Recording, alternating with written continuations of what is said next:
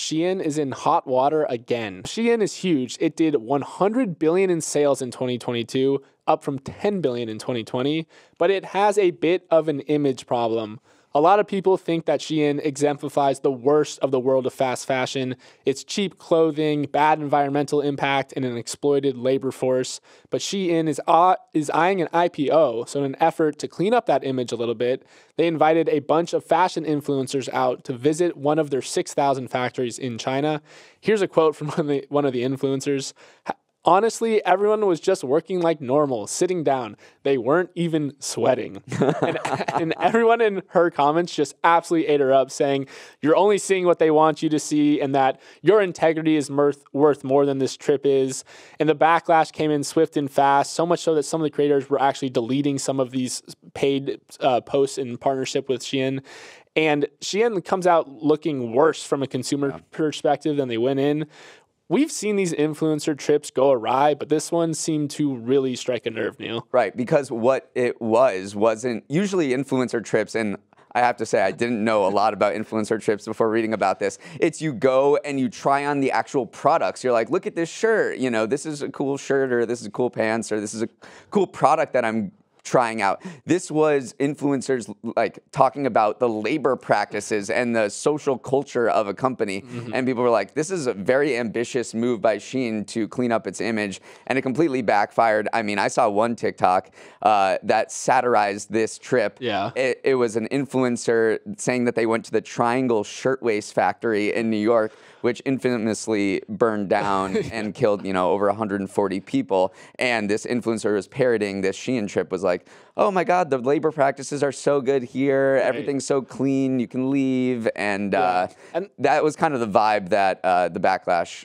took. Yeah. And another layer too is like, this was a very carefully curated group of 6 content creators who they represented like an array of different body types and backgrounds. And so a lot of people were like, Shein is clearly just exploiting like diverse influencers in order to advance like this narrative.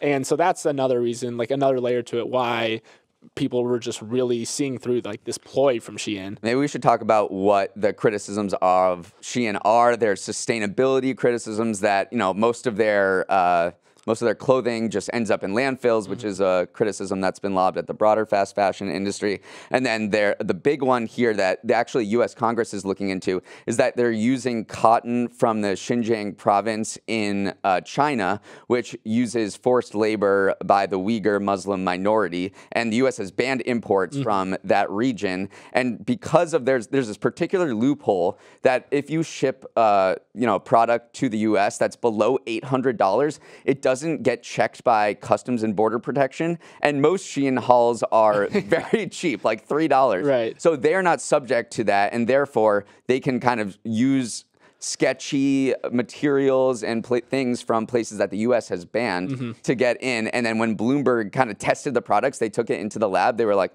yep, this cotton is from Xinjiang province, and Shein is completely skirting the rules. So lawmakers from both sides of the aisle are trying to crack down on this. Yeah, we'll definitely see how kind of this controversy plays out in context of their impending IPO.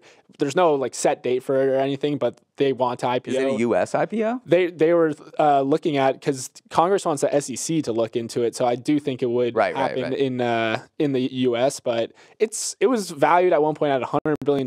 So like this is a big company we're talking about. So it's crazy. Again, the ripple effect of one influencer trip could factor into a $100 billion IPO. Hey, thanks for watching. And if you want more Morning Brew Daily, make sure to hit that subscribe button. And also check out the rest of our episodes wherever you get your podcasts. New episodes drop at 7 a.m. Eastern, Monday through Friday. And you can email us at morningbrewdaily@morningbrew.com.